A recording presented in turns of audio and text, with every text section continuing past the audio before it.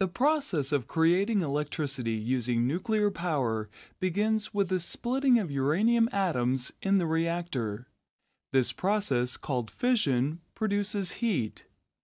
In a pressurized water reactor, the heat from the water surrounding the nuclear fuel is kept under pressure to prevent it from boiling.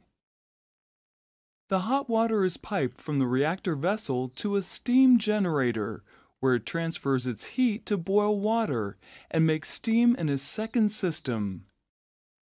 After transferring its energy, the water is pumped back to the reactor vessel to be reused.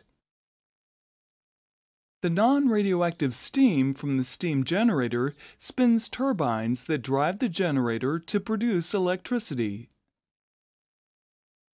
After the steam is used in the turbines, it is drawn into a condenser, where it is cooled and condensed back into water and pumped back to the steam generator to be heated and reused.